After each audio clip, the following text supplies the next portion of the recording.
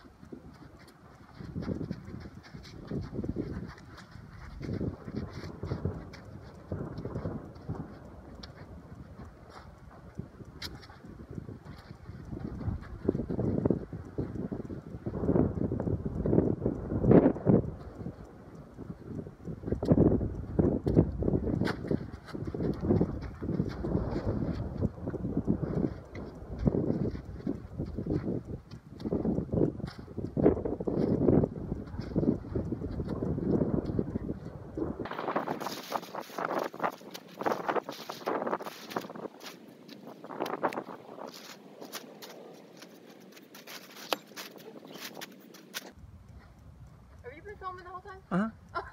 I'm waiting for you to explain why. Okay, all right. Number one, why you've got it so close to the edge, Okay. and number two, why the rationale of starting out small and making it big. Okay, so you notice I started with the tarp small, where Sully could actually step over it. Again, this is confidence building. This isn't making my horse do anything. It's about building his confidence. So, two things. I made it small and I put it up against the wall or the rail. Now, why did I do that? Well, I want to close as many doors as I can so he only sees one door, which is over the tarp. So after we got him confident going over it when it was small, then what I've done now is I've opened this tarp up so he's got to put more feet on it. So it looks different. He might not care a bit about it, or he may be cautious because it looks different now. That's a horse's nature. So let's see what we've got with Sully.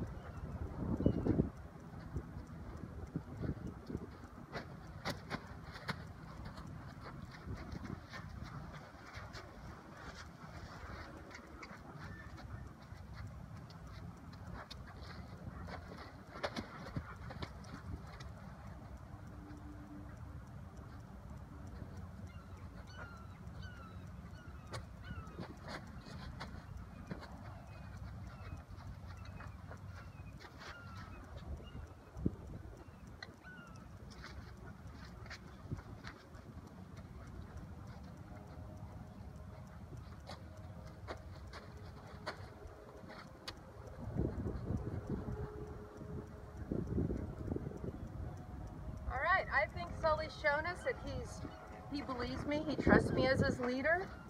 He had a good look at that tarp, I let him look, and I just put as much pressure as I needed to on him to ask him to cross it. It wasn't about forcing him across it, it was a lot about building trust in him and letting him see he wasn't going to get hurt. And we've got a lot of things going on today. It's a nice windy day, we've got a gun range shooting off, I got my German Shepherd running around the outside of the pen. I think Sully's doing great. Let's go see how he does with water. I think we've got a good puddle out in the pasture, and let's see what he thinks about that. Okay, well, we found a nice little mud puddle in a pasture here. Neither one of us are muddy yet, so you're going to see it firsthand how he responds to this from the get-go. Now remember, we started with the tarp to build his confidence in what I wanted him to do. Now we're going to add the water, which is a problem for him, what I'm told. So we'll see how he takes his puddle right now from the ground. All right, let's get going.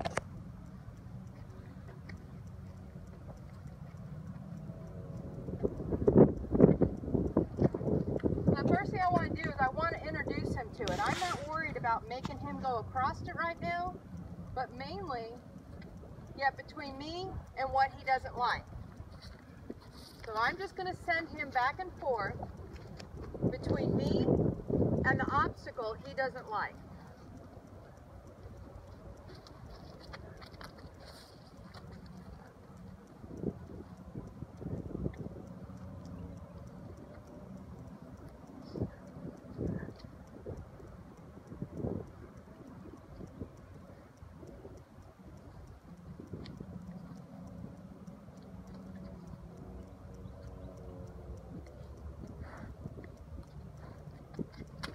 Ah, nicely done, buddy.